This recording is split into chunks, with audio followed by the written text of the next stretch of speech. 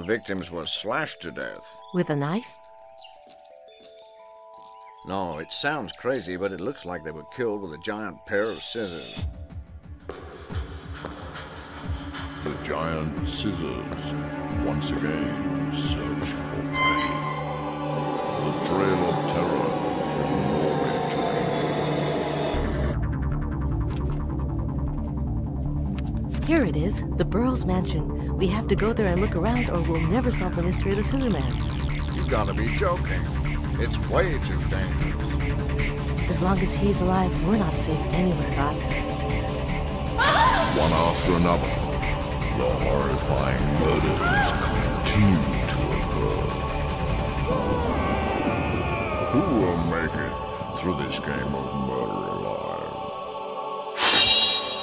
Clock Tower 2.